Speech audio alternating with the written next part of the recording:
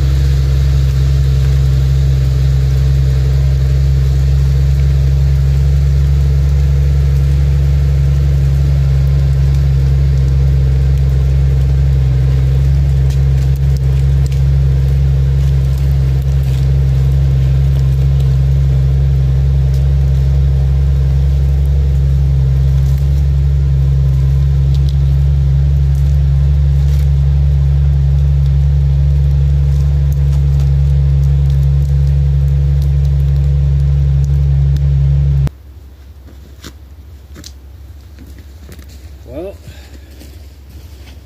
I got it up the little hill. I'm wanting to measure it for you. It's looking like I lost my doggone tape measure. Dropped out of the cab. Alrighty, so I got this thing trimmed up. That's a 12-inch foot right there. Haven't found my tape measure, so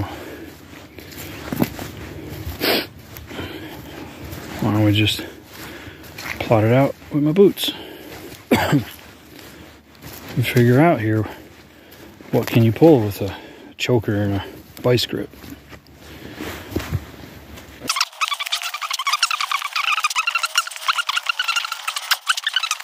$53, $4, $55, $56, $57, $8, $59.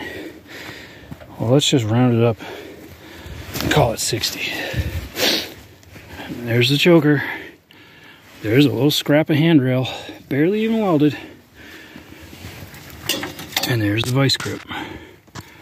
That is clamping that in there. I'm not joking. And the funniest thing is that this stupid hodgepodge ugly attachment, you know what I originally built this thing for? A lawnmower. A John Deere 140 garden tractor. That was the ripping blade. This little box right here, it still even has the mounts. Believe it or not, it'll still fit.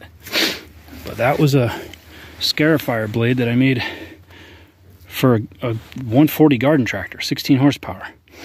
And the garden tractor was down, and I got a Kubota full size, well, you know, 30 horse Kubota 2-wheel drive category 1 hitch tractor, and I needed to be able to skid logs, and I wanted a winch, and I wanted the teeth to hold the thing when I was winching so I could winch in neutral, and because the brakes, you know, weren't going to hold. So I sacrificed this thing and welded this little bit of framework on top with notches to hook chains and a receiver hitch for the winch. And then I said, well, gee, it'd be better if I could winch from up higher. So I put this stupid tower on just to see if that would work.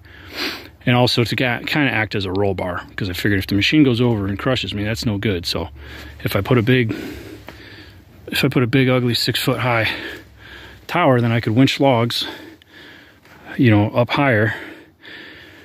I mean, there's a pulley right there, so I'm not pulling them in from that height. It would flip the machine, but I can park the machine, anchor the teeth into the dirt, and I can winch from 6 feet high to bring a few logs in.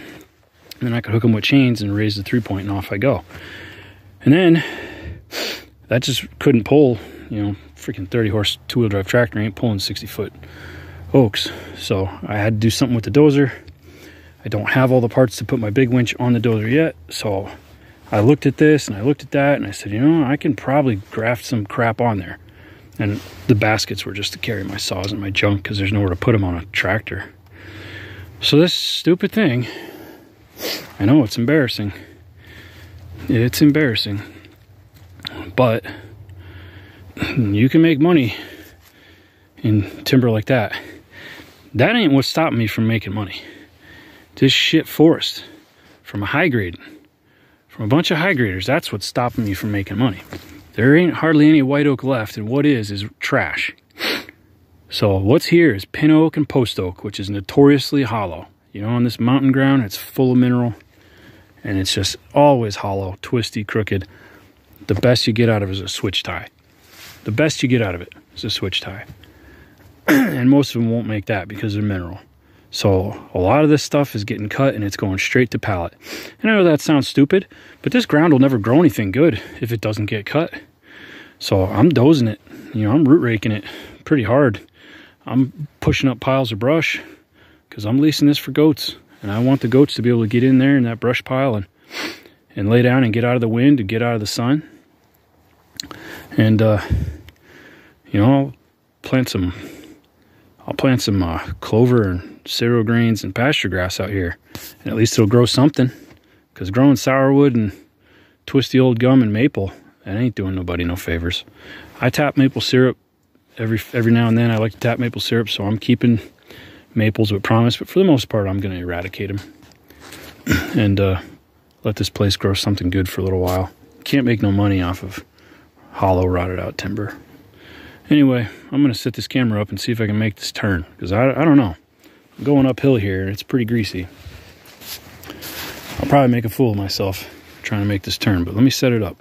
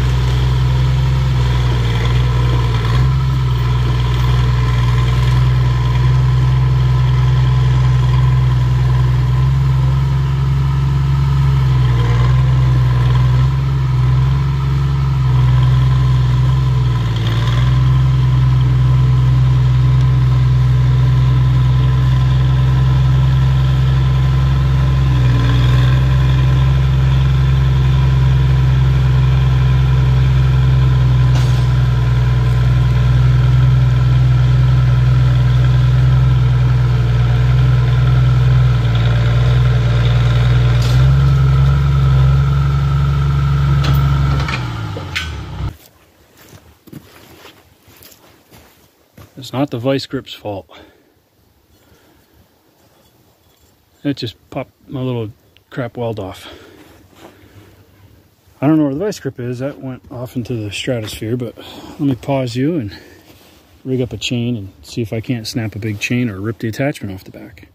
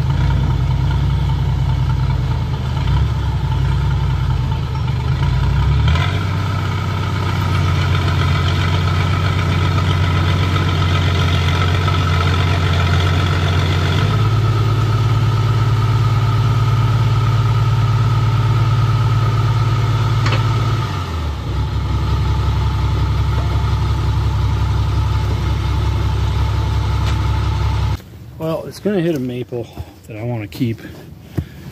It's not going to make the turn unless I smack that little tree right there. It's just, I guess I'm just wasting time being dumb. Obviously, we all know I could have cut it and been out of here 15 minutes ago. So, why don't I just smarten up and go do that instead?